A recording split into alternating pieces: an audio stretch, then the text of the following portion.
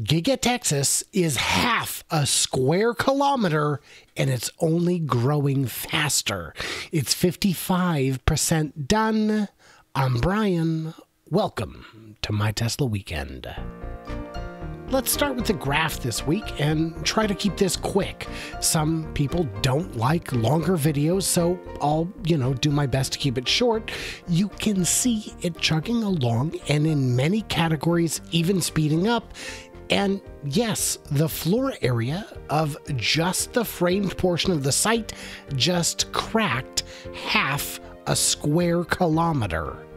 But let's take a minute to look back at the history of this tracker and how it's evolved over time. When I made the first one back in December, I only had 600 subscribers. The first one of these I made took over a week to prepare, to say nothing of the time to actually produce it. The math was based on a few simple assumptions of what goes into building a factory. Then me watching and rewatching drone footage from other Tesla construction sites to understand how quickly they typically move. When I made the first one of these, there were no roofs, no walls, only about 2% of the site had been framed up, even partially, and most of the site didn't even have footings yet. I made a lot of very bold assumptions because I had to, but it wasn't based on nothing. It was based on everything I'd seen and a lot of counting, crunching, and re-crunching of numbers from other sites until it all finally made some kind of sense. On that very first video in this series that I made, the site looked like this. The math said the site would be done on December 18th. Well, here we are, 19 updates later, and it's proved remarkably consistent. The naysayers have gotten a lot quieter, and the ones that now show up are not the same ones coming back from earlier days to slap me with a told you so. No, these are new guys. I'm not saying I know the future. I don't. Not even Elon knows the actual date of completion. I'm just making informed projections. So let's take a look at the weekly update of the sitemap and get into all the details with a huge thank you to my Patreons who get early access, bonus material, an ad-free experience, and keep the channel running for as little as $1 a month. YouTube famously pays F-all, and I can't do it without you guys. So welcome to Silvere, Johnny, and David Larson at the very cool level. Very cool. Here's the site as it appears today, and let's roll it back to December 14th and go through it week by week.